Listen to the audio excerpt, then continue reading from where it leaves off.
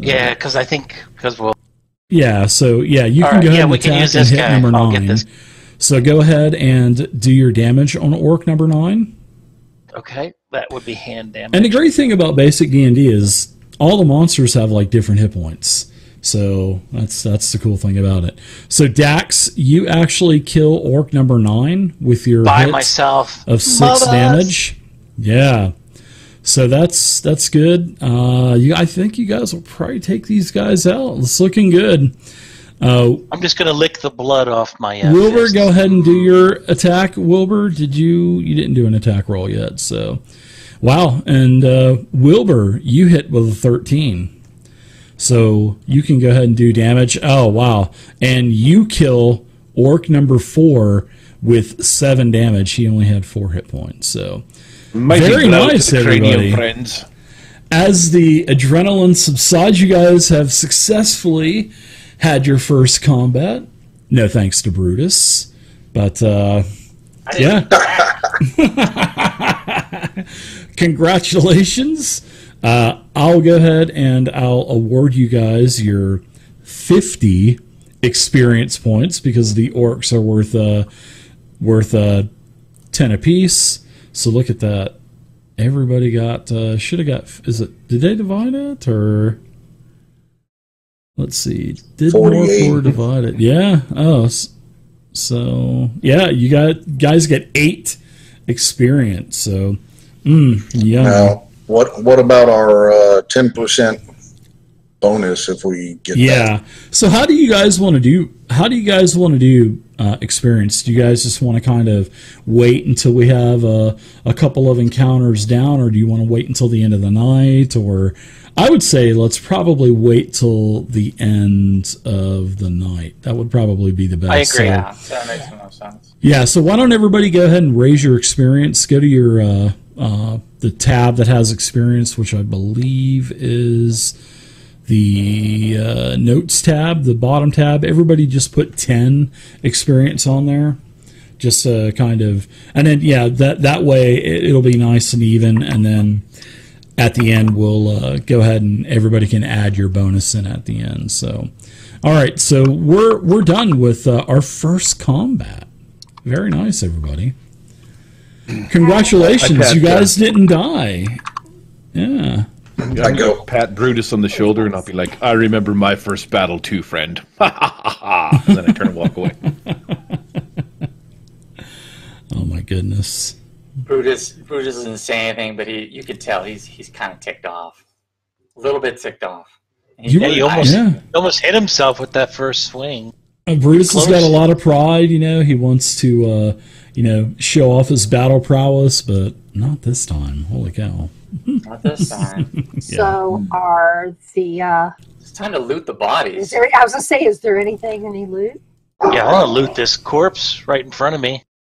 To get my bolo back. There is some treasure as everyone is searching the room and the orcs. On the dais there was a sack. And in this sack, there is a beautiful set of chainmail. It's a full suit of chainmail, and it's of exquisite quality, for sure. So I will go ahead and add the chainmail. That's a fat sack. It is a fat sack. So let's add the chainmail. There we go. Apply that to the party sheet. If I can keep the damn thing open. There we go. All right, so you guys have another pretty nice looking item there to go along with your mace. So what are you guys doing now that you guys are getting some loot and all that other good stuff? What were these guys doing over jammed in the corner? Were they cooking something? I'm gonna just investigate. Sure. Yeah, they have sure. Why don't you tell us what they're cooking in their little fire pit that they had going over there? All I can see is eyeballs, Dave. tons and tons of rat eyeball. Eyeball You want soup. some? That's good. I like that. Yeah. Orcs would like. I'm sure orcs would eat rat eyeball soup. Yeah, Some people eat it's squirrel a delicacy. brain soup. Why wouldn't orcs eat rat eye soup? So yeah. Plus, But there's other than irises that- for everybody. Other than that, there's really nothing of any value in here. No crossbows. No crossbow +5s or nothing like that. They were all armed with spears. Yes, Is that correct?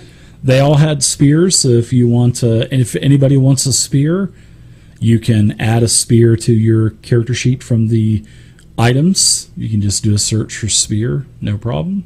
Hey, you have a spare spear now. Spear, yeah. Yeah, and you guys would have probably, figured that those beautiful banners, well, the once beautiful banners on the north wall were probably worth some money back then when they were nice, but seeing that they're kind of dilapidated and stuff, they're really not worth anything. Plus, now. there's some orc blood on them. Yeah, because you guys It's hard to get splattered out. the orc blood all over them, yeah. Anything behind the banners.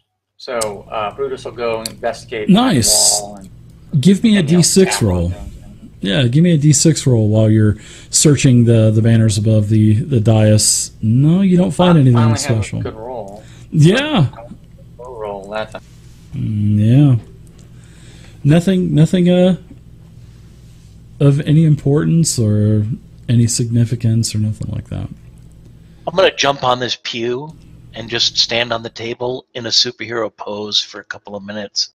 With your cloak flowing in the wind behind you as it's kind of flapping. Yeah, it'll be I awesome. throw a spear at him. I was going to say, somebody's secretly throwing rocks at him. Roll your attacks.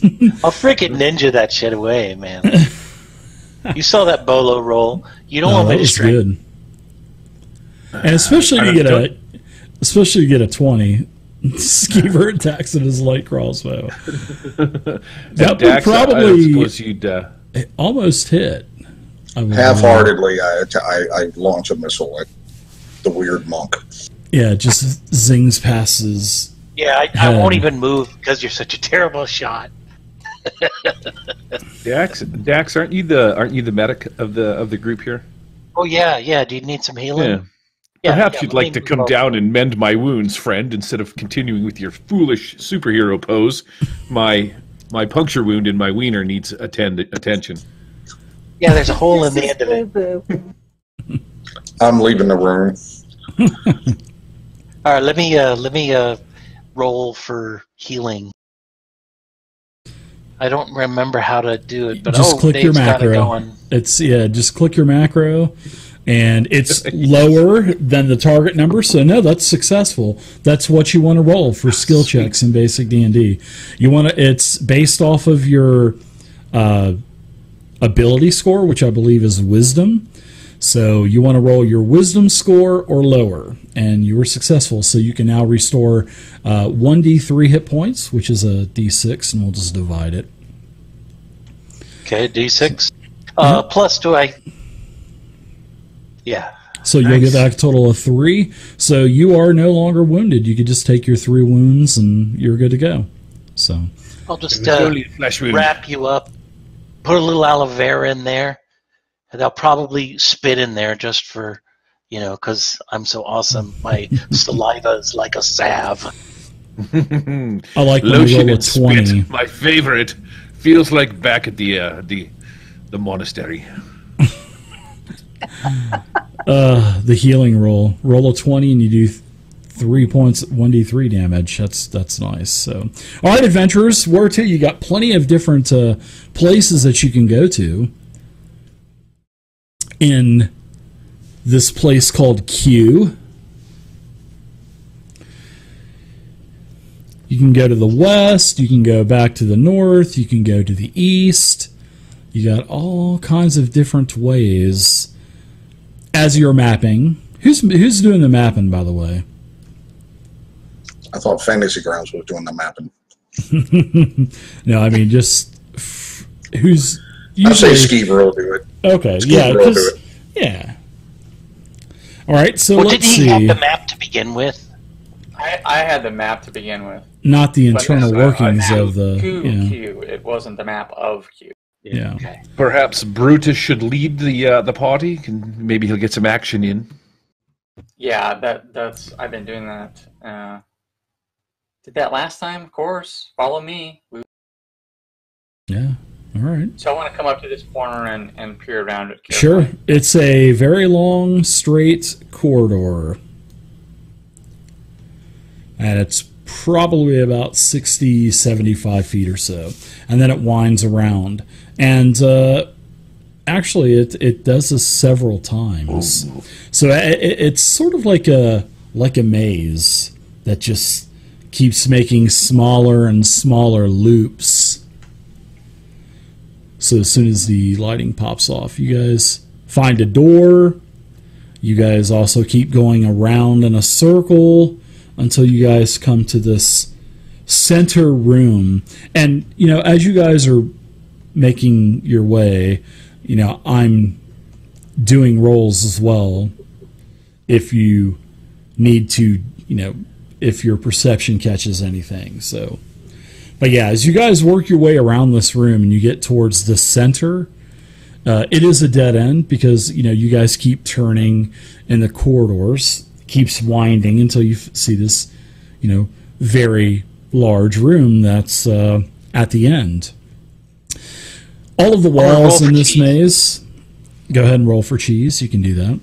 So the walls are all unfinished. So it looks like this is probably going to be something, but it doesn't look like it was finished in the long run. But as you guys come around this last corner, there is a sort of like a raised block up about 3.5, 4 feet. And on this block, there is basically it looks like a scroll tube, and it's sitting in a hand. So this hand is kind of like sitting like this on the top of this, you know, 3.5, 4 foot tall stone block, and there's a hand, and then there's a scroll tube that is inside of the hand. Oh. Wait! Before anybody does anything, you check for traps. Somebody needs to check to see if there's any. I can find traps. Let me take a gander. I'm gonna move up if you close guys to the all want to statue. work together on it, that's fine with me. Yeah, let's So, do that. Yeah. Yeah, Skeever will kind of give it an eyeball sideways. I'll move around the corner for the inevitable explosion. Give it an eyeball sideways. I like that.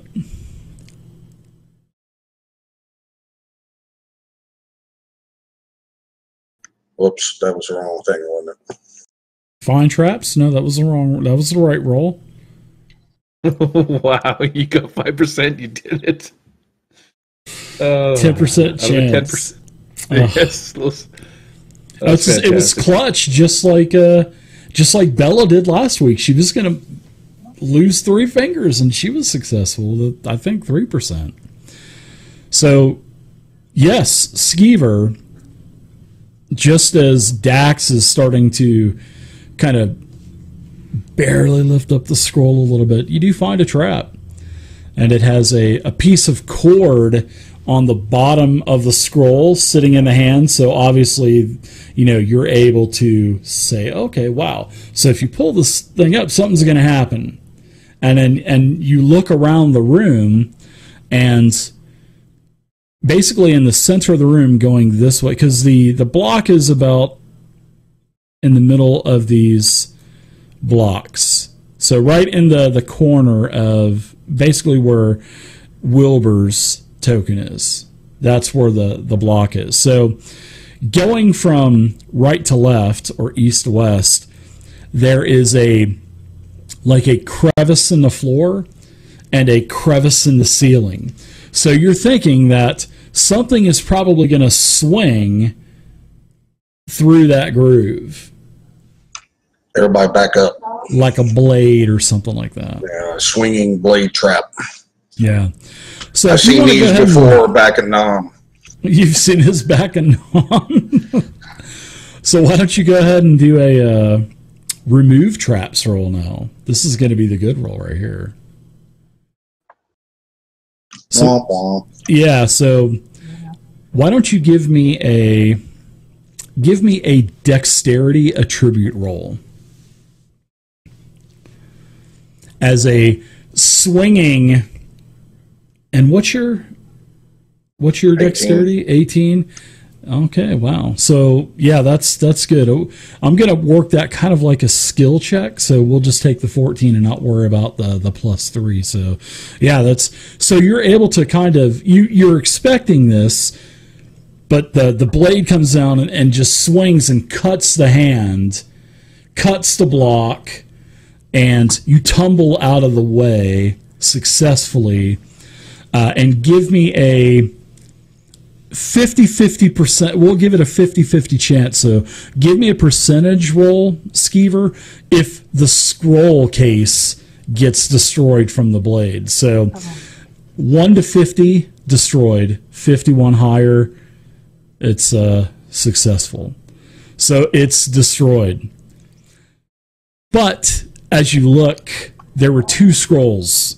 One scroll was destroyed. There is still one other scroll in the tube. Cool. It's not all lost, guys. No. Just a good scroll.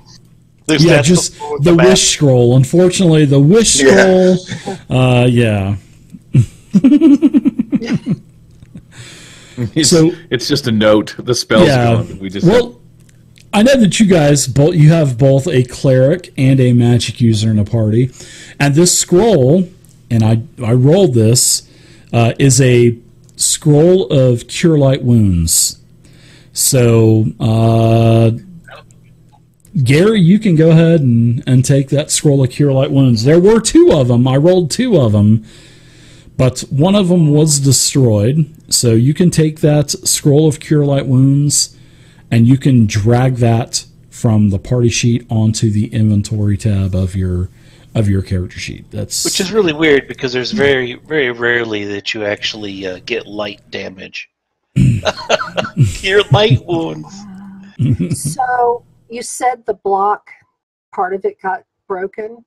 It did. Just the statue in the handle. Yeah, basically it was destroyed. Yeah, sure was. Okay, so I'm going to go pick up one of the pieces and pop it in my mouth. She's she's one of those people that eat everything that they. Weird, man, weird. Yeah, you guys are looking at her like, what in the hell are you doing that for? That's bad for your bowels.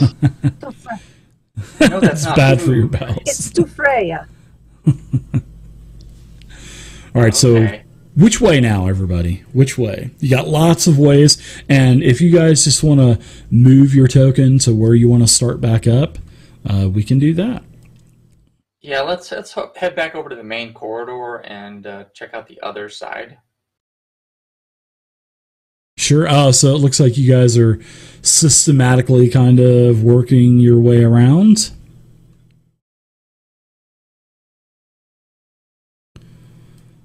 I love watching all the tokens just.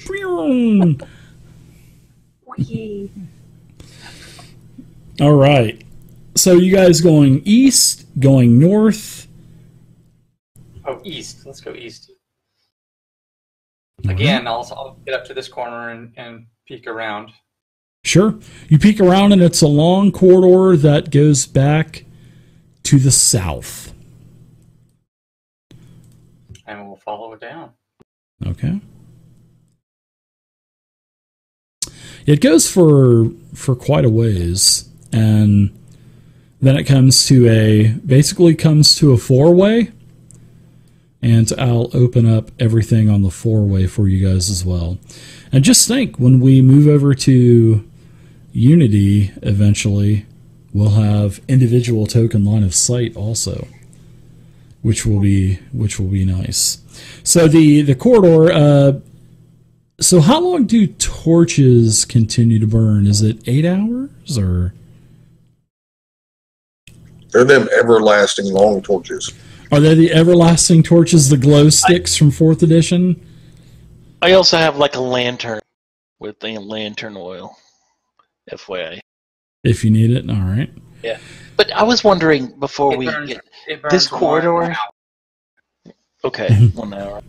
I was wondering the Sure. I don't know, is this to scale? Is there like 2 people could be? Yes, I was going to mention that. No, yeah, you can. Like Zero and Dax, you guys are okay.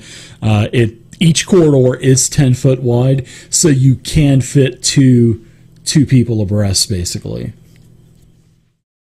Man, that's one big booby.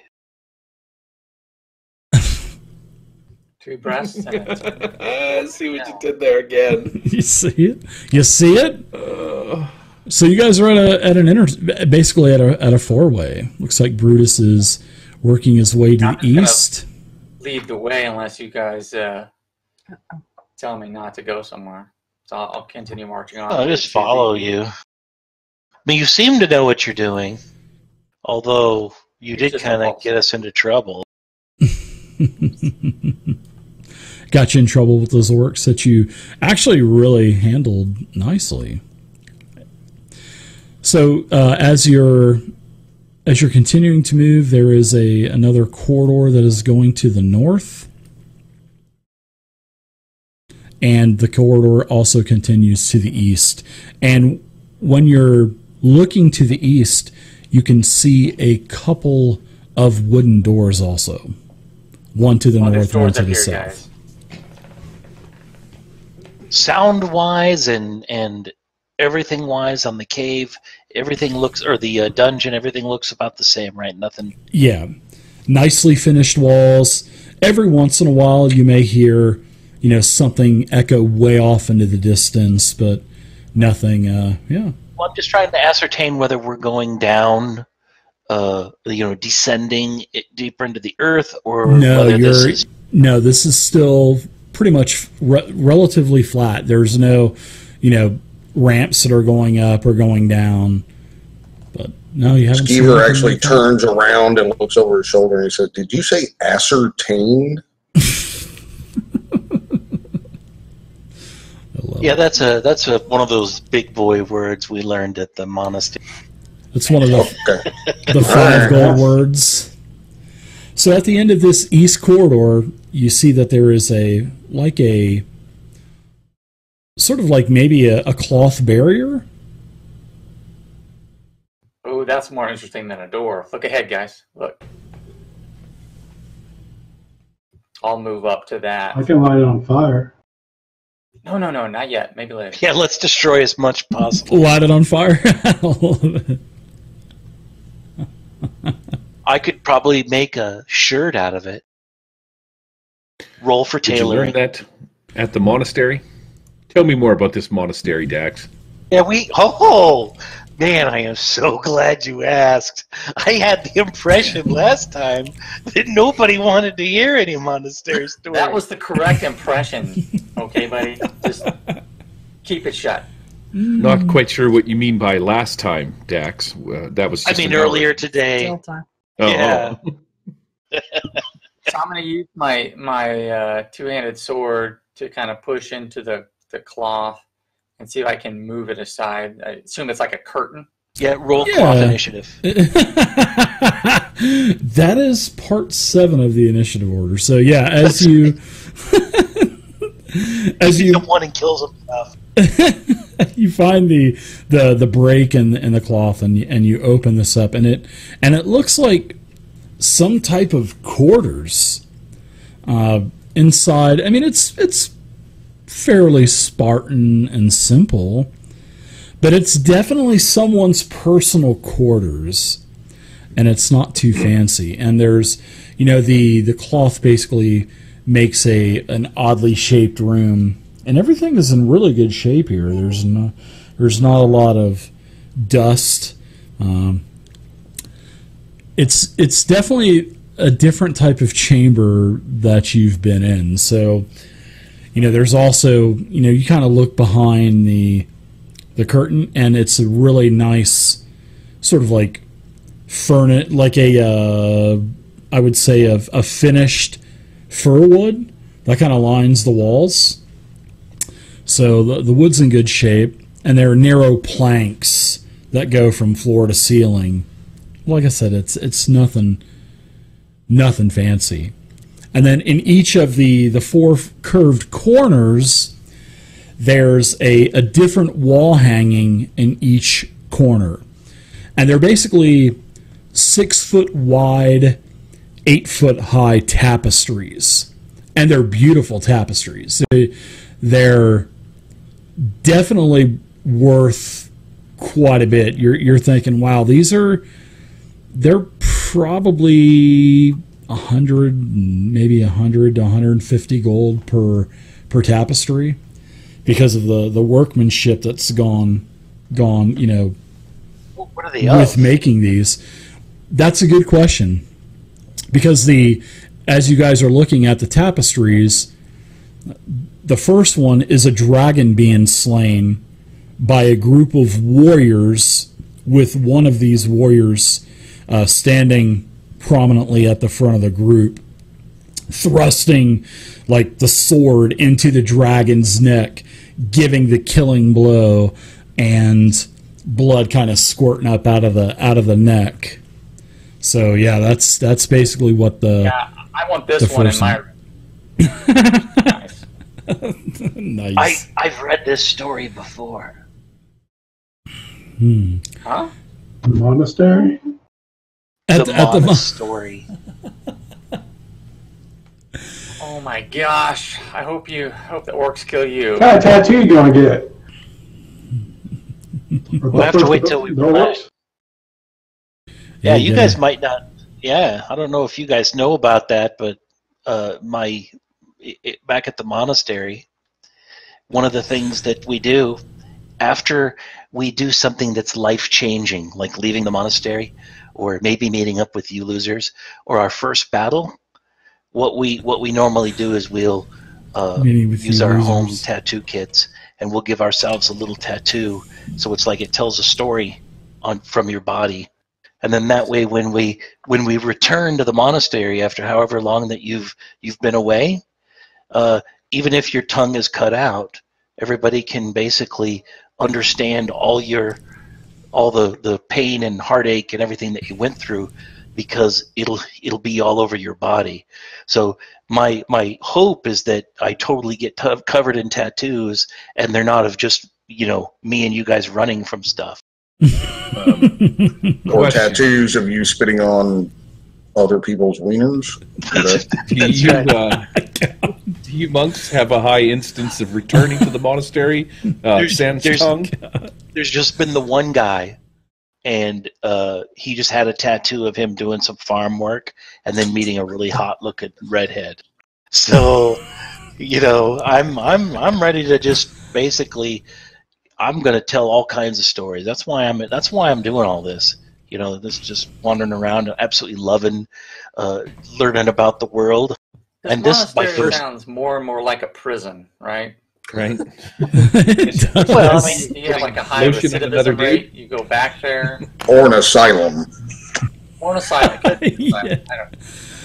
Usually there is an asylum in a lot of the old, medical asylums that are in all of the old Gothic cathedrals and stuff. They're called dungeons, by the way. So, yeah, I bet you it was probably an asylum.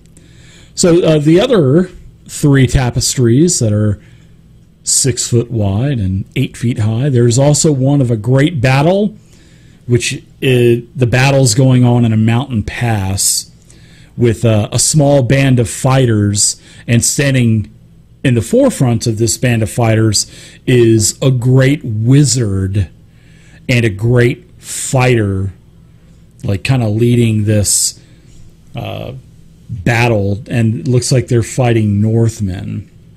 Is it the same kind of people in each tapestry, or they're different people? It is, yeah. Similarity? It's the same 2 prominent figures, the fighter and the wizard. Like the fighter was throwing. Yeah, there you go.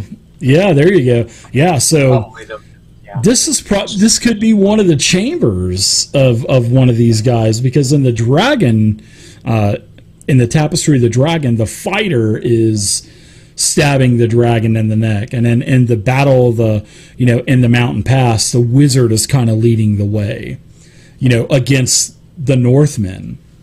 And then So you're saying that there's absolutely no chance of me finding a tapestry of somebody sticking a dagger in somebody's back and pilfering a few coins from their pouch? you can see their hand kind of sleight of handing inside of the pouch. No, not on these tapestries. In the distance, while they're stabbing the dragon, you see just a hand in the corner, like grabbing for the guy's wallet. For the guy's wallet, it's got a chain wallet. So there's a third tapestry, which is a warrior and a maiden on horseback against a backdrop of mountains. They're holding hands, they have joyous expressions, etc. And then the last tapestry, what was that? Kumbaya. Yeah, it looks they're like he singing met it. somebody Was probably that? after the dragon. And then in the last tapestry, there is a depiction of both the hero and the wizard joining in a basically a firm handshake on a deserted hilltop, which you guys are looking at it and you're thinking, oh my goodness, this is the same hilltop that we just climbed to get inside of this place. Oh my goodness. This must be Rogan and the other dude. If I look at these pet tapestries and they're in a certain order, I've pretty much sussed out what happened. So first, this guy had a girlfriend, and then he met this wizard, and they shook hands because he was going to turn him into a dragon. And then they had a giant battle with the Northmen, and then I guess the woman became a dragon, and they had to finally kill her. That's what I've figured out. That's the story that these are telling. That makes a lot of sense. Yeah. I think you're right.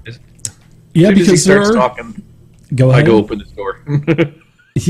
you. So I want to. I just leave. I Huh? want to search behind these tapestries, and Sure. then of course get them off the wall, roll them up. They will be part of our loot. I mean, how heavy are these Oh, tapestries? these things are They're heavy. ginormous. They're going to need to be carried. So yeah, you could definitely prepare them, but if you're going to be carrying them around the dungeon everywhere you go,